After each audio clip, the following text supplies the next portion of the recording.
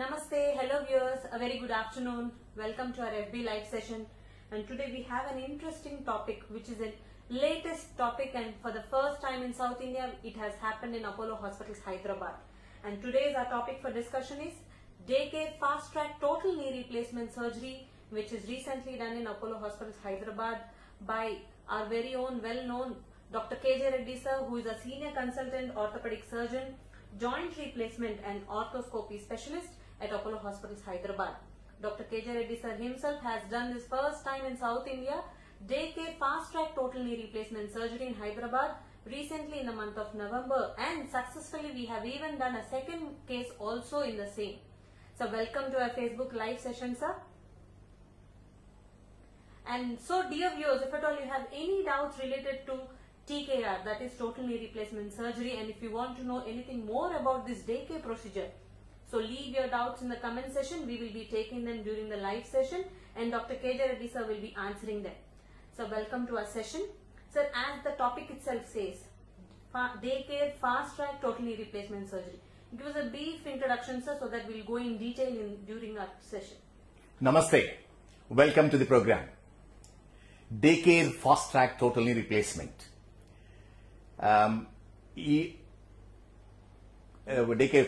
This is a revolution in the way we manage osteoarthritis, and we all know that total knee replacement has become very common nowadays. It has become like a normal cataract surgery. Previously we used to keep the patients maybe 3 to 4 days in the hospital, then send them home.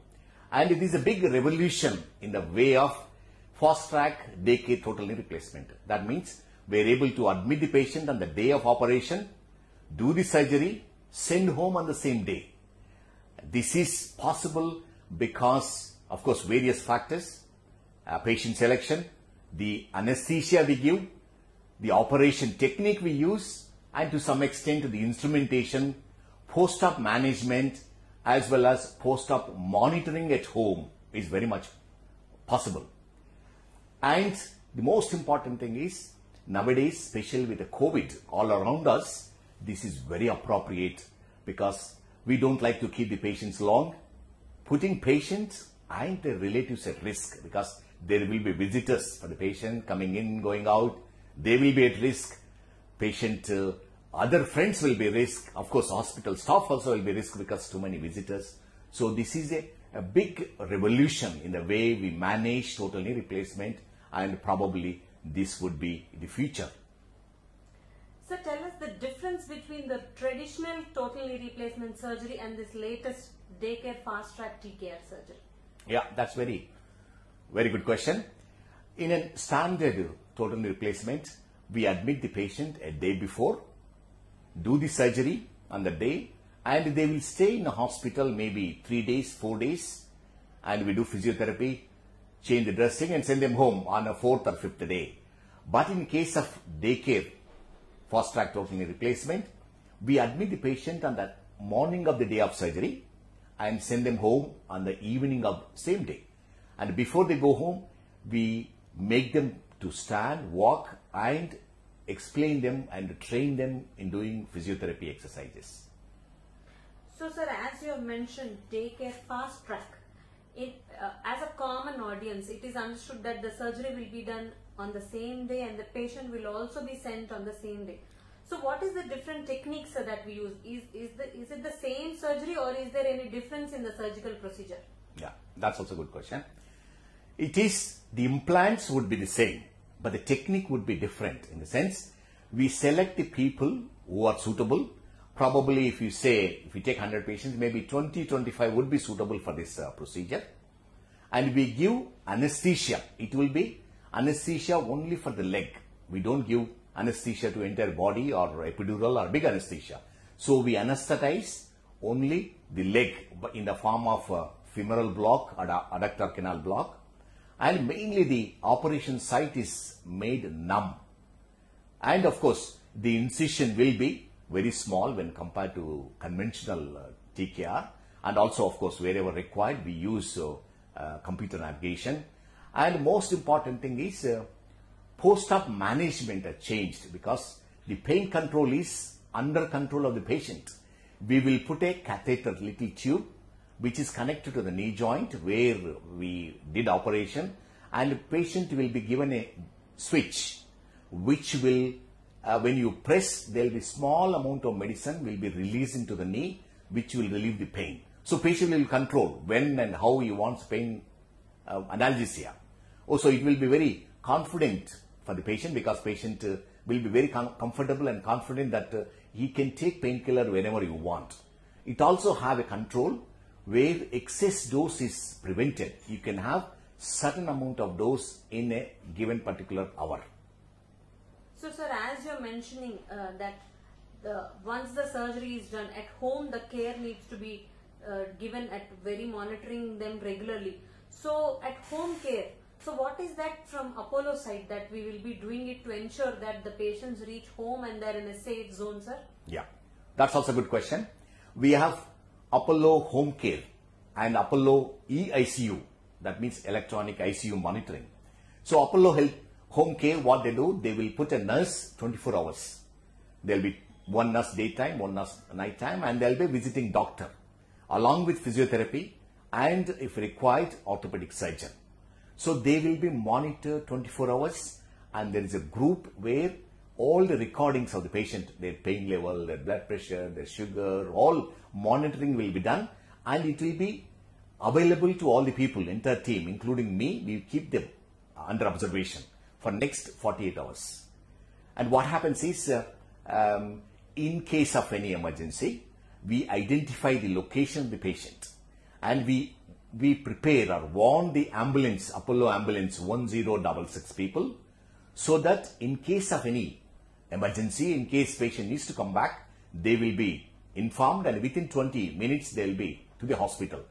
And also we have eICU monitoring, where the critical care specialist will be monitoring the patient through eICU, because patient will be attached to a monitor, which recordings will be transmitted to the eICU, where a patient enters, vitals will be monitored, his status will be monitored, pain levels will be monitored, and every medicine will be adjusted according to their requirement. So, sir, as you were mentioning, it is understood that everything that we are using is the latest advanced technology, which will help the patient ease their pain and get back to their normal life. Yes. So once the surgery is done and discharged, how many days will it take for a common man or a person to walk properly? Means, like, I did understand that this very next day itself you will make them to walk a little bit, but they themselves doing their work, they standing themselves and all. How many days will that time take, sir? Yeah, I think that's also. It doesn't make any difference to long-term results of the patient. That means the first 6 weeks will be much quicker. The recovery will be much quicker, because the muscles will recover faster, which will help them in walking. Physiotherapy will be much quicker because there will be less pain. So normal, in standard probably 1 week to 10 days they might have to use a support. But here, within a couple of days, they may be able to walk independently, provided they are reasonably fit. So the immediate recovery will be much quicker. And psychologically, emotionally, they will be better supported at home. So we all know recovery will be much quicker at home, as it's proven very well scientifically that 90% of the deliveries in European or American countries are done at home, because results are much better, the recovery is much better, and patients are happier. That's what we are going to do in case of a total knee replacement.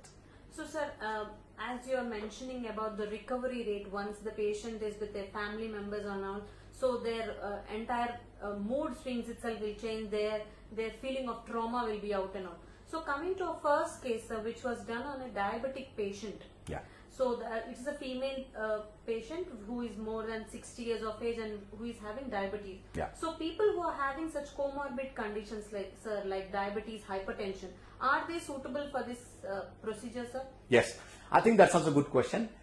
Having diabetes and blood pressure is not a problem, provided they are well controlled. Rest of the body is functioning well, especially kidneys, heart, they do not have any major medical problems. And interestingly, as you mentioned, first patient, she had a knee replacement as a standard inpatient. She was in for about 4 days in the past, and this time she was discharged on the same day. So she was so thrilled, and her own experience, you can see, is so much better because especially COVID time, she felt much better, more confident, quick recovery with home food, people, their own friends, relatives around.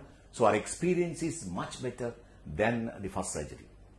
Thank you so much, sir. And sir, as you're mentioning about the implants and the technique, so please elaborate a bit more about the technique or the surgery procedure for this fast track, sir. Yeah.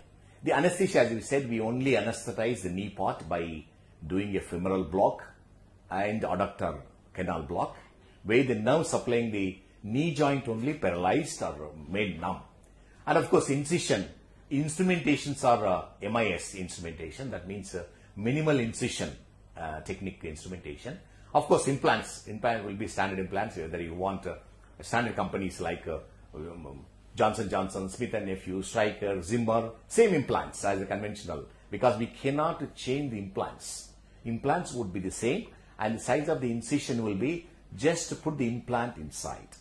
And of course, post-operatively, pain control is again by patient-controlled analgesia, that's called PCA, where patient will hold a control, and they can deliver painkiller to the site, surgical site, where pain is present at their convenience as and required. So who are the most suitable patients, sir? Like I do understand that patients who are suffering with severe osteoarthritis are the first category of people who require knee replacement. But apart from that, any other special criteria in choosing patients, sir? Yeah, that's certainly important because they have to go through battery of tests and of course assessment. And age as such, what happens is age is no big limiting factor as long as they're fit and their blood pressure, sugar well controlled, and they're suitable for this kind of anesthesia, and most of their conditions can be monitored at home. Is someone with a comorbid condition like uncontrolled diabetes or blood pressure needs to be admitted in the hospital for better monitoring. Those are not suitable. But people who are better controlled comorbid conditions can be done at home. And it is all through screening tests. At any stage, this can be stopped in the sense, the pre-anesthetic or after surgery also, if we feel patient is not fit to go home on the same day, we will keep them in the hospital as long as they need. And sir, there is one more question, sir. Sir, can this be done as a revision of knee replacement surgery, like how we do revision of hip replacements and all? As part of the revision, can this procedure be done in daycare basis? Probably if it is simple revision, what happens in the knee joint, there are three components. If you can only revise the middle part, yes, you can do it in the case. But if it is a total revision, presently no, it's not possible because it's a longer procedure and they need better monitoring in hospital. Thank you so much, sir. And sir, our second case that we have done is a 70-year-old male patient who was also a diabetic, and earlier he had a hip replacement which was not successful. So you happened to perform him a revision of hip replacement, and within next 3 weeks you have done this daycare fast track total knee replacement. Please tell us about this case, sir, because this is a patient having trauma condition of having a failure of hip replacement. He coming forward and getting his 2 replacements done. One is hip and the other is in fast track daycare knee replacement. So that is a new case like in revolution. Please elaborate, sir. Yeah, this is a 70-year-old man, father of a gynecologist. Unfortunately, his hip replacement was not successful, so we had to revise his hip. And at the same time, I told him, because just replacing his hip will not help him because he had severe osteoarthritis on the same side. I told him we will do the hip first, then you have to come back for the knee replacement because it won't help him to full extent. If you leave him like that, he still have a painful knee. So we did a hip replacement, recovered well, came back after 3 weeks.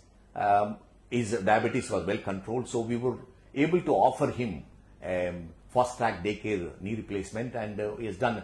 Today only I saw him about 3 weeks post knee replacement as well as hip replacement. He's walking independently. He's so grateful because he was saying he never thought he will walk again in his life. I know, sir. I have heard many such successful stories, dear audience.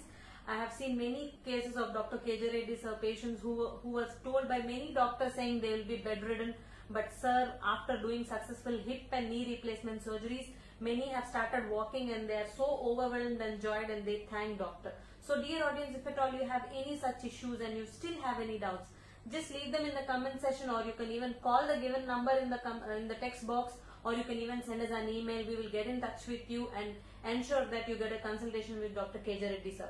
And so sir, as this surgery sounds so complicated, I don't think the surgery procedure might be that complicated and is pain causing for patients, because the anesthesia that you were saying is less, the technique that is less, and they have their own pain monitoring system. So sir, will there be any side effects of this surgery? I'm just asking this as in point of view of a patient. Yeah. Will there be any side effects post-surgery? Yeah, absolutely. No surgery is without side effects, without complications. We have to monitor them, prevent them. If they come, we have to treat them. Like any other knee replacement, what happens is we made it a smaller incision, a smaller procedure, though implant is same. So the complications on the whole will be less, because the biggest complications we are worried about is infection. Second thing is DVT. Infection, of course, we take all the precautions and we send them home with a clean environment, so the chances of getting infected will be less. And apart from that, DVT, deep vein thrombosis, the incidence is so low because we are able to mobilize them on that same day. There is no bed rest. So the DVT prophylaxis, chemical prophylaxis is not required. The best way of preventing DVT is mobilizing the patient, which will help them. Thank you so much, sir. And so, sir, as you said, within 6 weeks of time, patients will be able to walk and move on their own. But, sir, there might be some do's and don'ts for them so that they don't fall back into the same condition. So, what are those don'ts, sir, for post-surgery care that patients or family members need to follow at home? Yeah, I think that's an important question. And I just want to clarify one more thing, because most of the people believe that just the implant itself will make the difference. It's not the implant.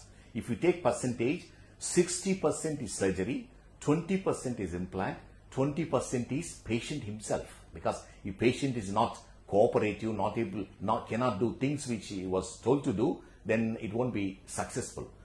Most important thing is we are worried about infection.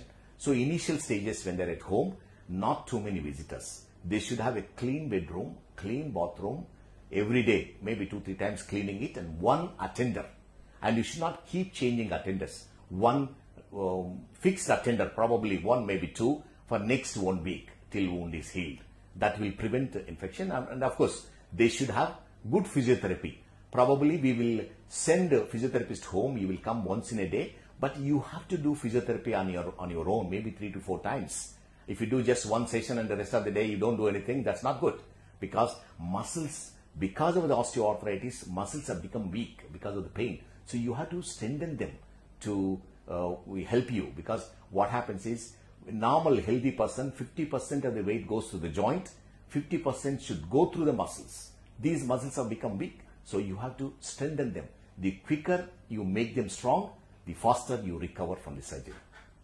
Thank you so much, sir. And as you mentioned, physiotherapy plays a major key role post-surgery, and which everybody should be following. Sir, actually we have a question from an audience. My wife is suffering from joint pain. She is handicapped. So actually I think he is seeking help now. I would like to say, dear audience, that you can book online consultation as well with Dr. Reddy sir. Just give a call to the number given up and you can get the online consultation done easily. So sir, many people have these knee pain problems even at a younger age. Yes. To be frank, even I have faced the same problem and sir has treated me. And so sir, what are the precautions that people should take that they don't fall into this osteoarthritis? Yeah, care? That's also a good question. As you can see, surgery is the last option. 90% of the patients can be treated non-operatively, and 50% of the patients can be treated with simple measures like physiotherapy, simple analgesics, and a little bit of activity modification.